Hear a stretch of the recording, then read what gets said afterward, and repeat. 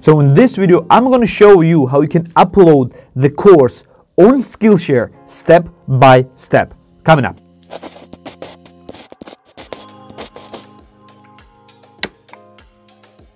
So hello there, my name is NickNyxson. I'm full-time online entrepreneur, online instructor, and a streamer. And in this video, I'm going to show you on the computer how you can upload the course on Skillshare step by step. I assume that you already have some course or actually have some ideas for the course and want to see the technical sides of uploading the course on Skillshare. So if you don't know what Skillshare is the website for an online course which is based on subscription. So meaning that you subscribe for the website, you pay the subscription fee for the website, and that's it. You have an access to all of the courses available on the website, which is a very extensive. And for the instructors, it is very good because you are getting paid for your courses while they're being watched. It's like paying almost the same as paying for the YouTube. It sounds the same. It's not the same, but it sounds the same, paying for the YouTube views. But here you're actually being paid for the watch time because there are no ads on Skillshare, so you're just being paid for the watch time. It can be very beneficial for you as a side income probably at first, and then it may probably transform into full income for you in the future. So I'm just gonna jump right into the computer and show you how the course uploading on Skillshare is actually done. And spoiler alert, it is very simple. So here we are on the Skillshare. As you can see, I'm logged in to my account. Like, this is my account right here. I'm not just gonna this is like, I'm gonna show you just for the understanding. Yeah, this is my account, this is my students and my courses and everything. By the way, this is on the new dashboard, like on the new Skillshare, like the rebranded Skillshare. So if you like, you probably should see exactly right what I'm seeing right here. I'm not gonna go through the process of registration on the Skillshare because you don't need a separate instructor account for the Skillshare to be an instructor. You just can use your regular student like account if you have one, or just register it. It's extremely simple. You don't need actually to go through the process of registration as an instructor, unlike Udemy that I'm going to talk about in the other video. And all you need to do is just go to the Teach tab right here, press Teach tab, and just press Create Class. It's a very simple thing. All you need to do is just create a class, and that's what you have. I'm gonna press Start the class and just gonna open this window right here. So as you can see, you have only two tabs for your class. There's the video lesson and the class info. This is the thing that you need to fill your videos with. So it is very simple and straightforward. It just shows you everything that you will need to learn. So as you can see here, it shows you that the Skillshare class coverage from 20 to 60 minutes, which is actually very good length for the courses on the Skillshare, and the classes are each 2 to 5 minutes, and the minimum class that you can course that you can upload is at least 10 minutes long. So you cannot have it less than 10 minutes because it will not publish itself. And there is very important thing that you need to understand, because usually Skillshare does not blocks you from doing that, but if you do that, you are gonna get your course blocked, your class blocked permanently. And this is teacher may upload on maximum 1 class per week. So meaning that if you upload 2 classes per week, like in just a few days, you're gonna get both of your classes blocked, and it may be blocked permanently. Unfortunately, I did this as a very beginner, like just a few months back when I started it on Skillshare, and my class actually got blocked, and I got into contact with the Skillshare. It looked very tedious process again, but thankfully one of the moderators that got in touch with me was very helpful. I think it was she or he, I don't remember, to be fair. This person was very helpful, and let's assume it's she, I don't know. She helped me a lot with the class. She actually unlocked all my classes and told me the things I need to fix, and I did that, and thankfully my classes were both up and running. And yeah, this is all that you need to understand about the video lessons. Let's go and press upload videos. I'm just gonna press upload videos and just gonna upload like this is like one of the videos. I'm just gonna assume and I'm just gonna choose one of the videos. I don't know, like I'm gonna choose let's say online income essentials maybe, and I'm gonna press in my courses and go work one of the classes to show you just actually how it works. I'm just gonna press the video, and as you can see, it will start uploading the course by itself. Like as you can see, just it went to the upload. You can change the name of the class right here, and by the way, you can bulk upload the classes, but for some reason, even if you upload like put a 10 videos at the same time, or any amount of videos, it will only upload 3 videos at the same time. Like it will upload 3, and one of them will be done, like it will add another one, etc, etc. It can be only 3 at the same time, and as you can see, depending on your internet speed, upload will take different times. Another thing that is very important is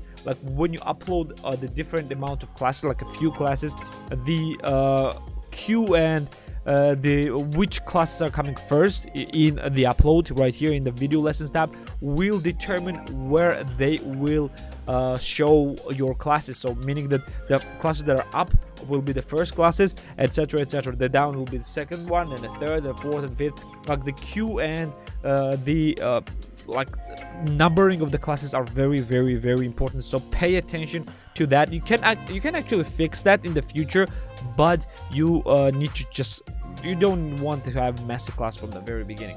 Plus, the one thing that Skillshare is not actually teaching you how to do that from right away, that it is having the thumbnail of the class. By the way, if you just press this one right here and just choose the thumbnail, the first thumbnail, the first class that you will have, the first video thumbnail that you will have will be the thumbnail of the course itself. I'm just gonna press cancel because I don't want this to be uploaded. The first video with the thumbnail will be the thumbnail of the course. You don't need to change the thumbnails for any other videos. You need to change thumbnail only for the first video, only one video. That's it, first video, only this one. You don't need to change thumbnails for any other videos. But it's weird that you have an option to change that, but they don't do anything. Only the first video does stuff for you. So when you upload the videos, you're actually done with the video uploading. By the way, you can change the class. You need to change the class name as well, but just always press save draft and do not publish until you are done, because when you publish the class, you cannot unpublish it. This is the very bad thing about Skillshare. Very, very bad thing. If you upload the class on the Skillshare, if you publish the class on Skillshare, you cannot unpublish it. Even if you are not happy with the class, even if you think that, oh, I don't want this class to be available, you cannot unpublish it. This is a very bad thing. I'm not sure. I think you can delete the videos, but you cannot unpublish the class itself, which is very, very bad thing, because I don't know, Skillshare just leaves the ability to like do whatever they want with your classes, I guess, but whatever. And one thing as well that you need to read very well is read all the helpful resources. Go through all of this, because they have some guidelines. Plus, you need to go the teacher's handbook right here, Teaching Academy. Go through these ones as well, because there are things that you cannot do in your classes, like promote some services. You cannot talk about the competitors. You cannot talk about making money. You cannot promise the results, etc, etc. For example, if you create the class about Instagram and you'll say that, oh, with this class, when you're done with the class, you can have 1,000 followers per week, per month, per year, I don't know, whatever you want to say. You cannot say that.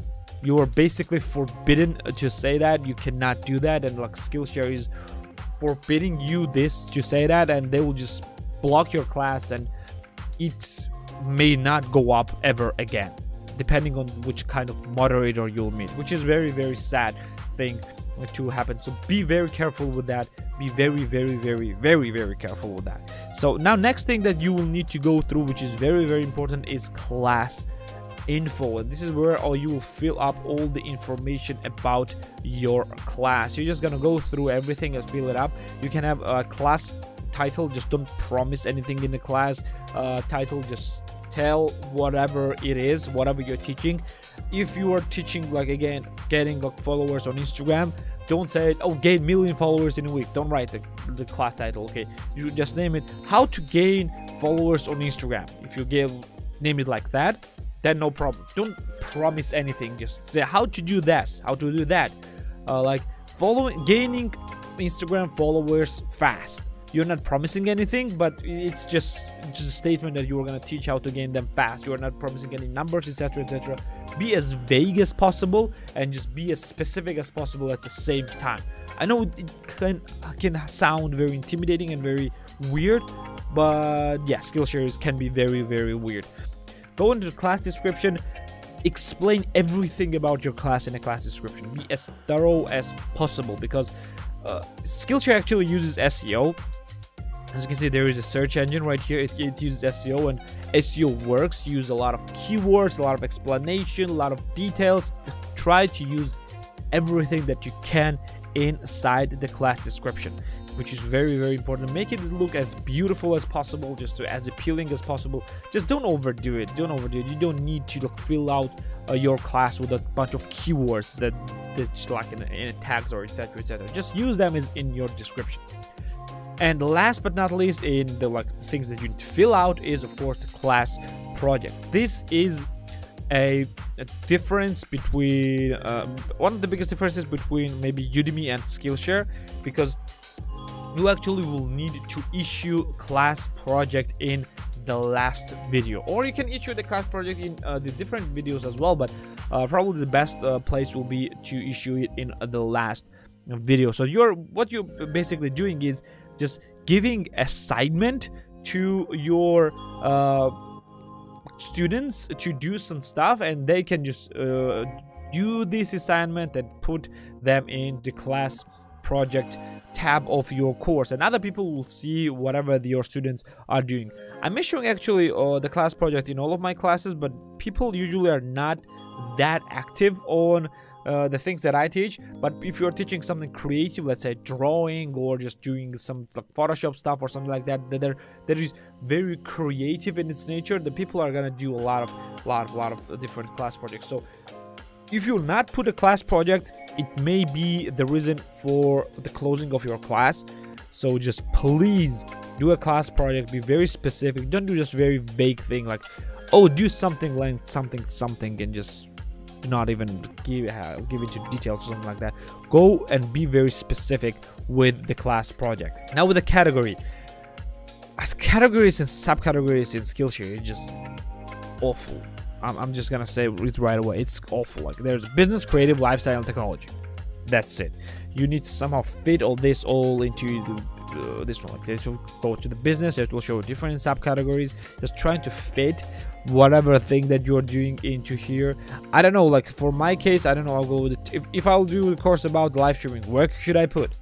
Is it in technology? Like, yeah, yes. If it's in technology, there is nothing here about this. If it's in creative, maybe film and video, let's say, about if I'm doing on a streaming, just try to be try to find the best subcategory for you. Class type is, there are only two class types. They're free and premium. So free is, well, free meaning that anyone on Skillshare can find and watch your class, despite them having premium subscription or not. So if you're doing the free, you are not gaining any money, but probably you're gaining a lot of views. So if you're doing your Skillshare class as a promotion for anything that you do, I don't know, like some kind of promotion to the other classes, then yes, you can do as a free, but you're forbidden to do promotions in your classes. So it's actually a very weird spot.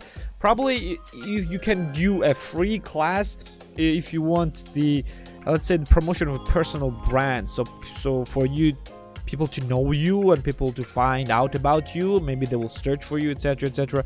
I don't know. You can try use free classes. I never done it. I probably will do this someday. I will upload a few free classes on Skillshare.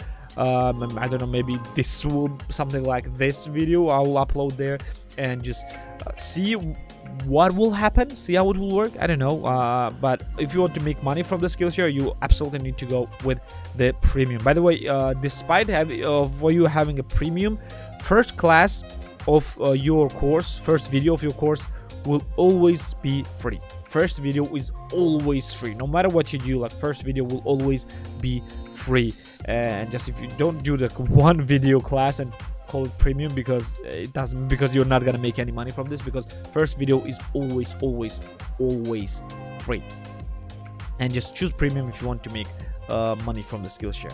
As for the level, you can have 4 different levels: beginner, intermediate, advanced, and all levels. Just use it properly, whatever you're doing. If you think this for very beginners, go for the beginner. If you think it's intermediate, use intermediate. If you want advanced, again advanced. If you think that everyone can use the stuff that you do, go with an all levels. As for the class skills is a very weird tab that kind of broken and does not work properly for me.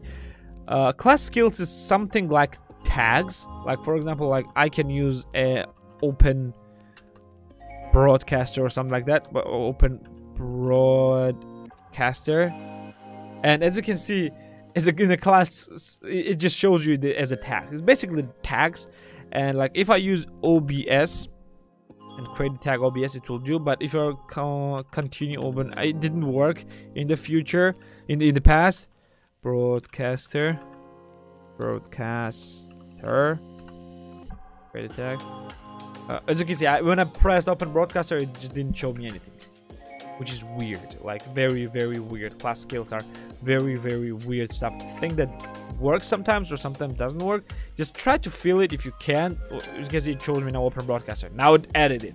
I don't know, like the things that are done in the Skillshare, it's not explained very well. So just be careful, just fill it up with the things that you can fill it up. Use it as a tags, and this will be it. As you can see, the uploading on Skillshare is not very difficult, but you need to be very careful with the things that you upload, because